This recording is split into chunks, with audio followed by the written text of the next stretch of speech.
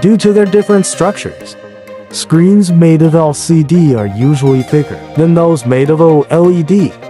Taking iPhone X aftermarket screens as an example, LCDs are thicker than 2.1 mm, while OLEDs are below 2 mm, generally between 1.66 to 1.98 mm. Connect the screen onto the motherboard and turn it on.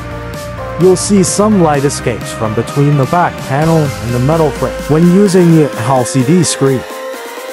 Press the back panel slightly. The screen display changes on the corresponding area, showing light spot. OLED screens, however, have no backlight or display changing.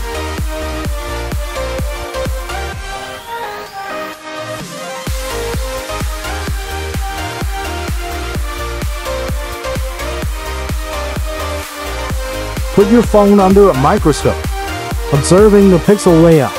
With a lens magnifying the display up to 100 times, we can clearly see every subpixel and their overall layout.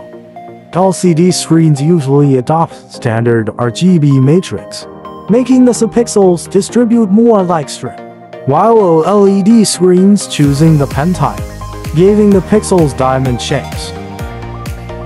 LCDs have backlight panels. The light is always on when your screen works, so it can't give viewers a purely black vision. This will be obvious when using your phone in a dark environment. Thanks for watching. See you next time.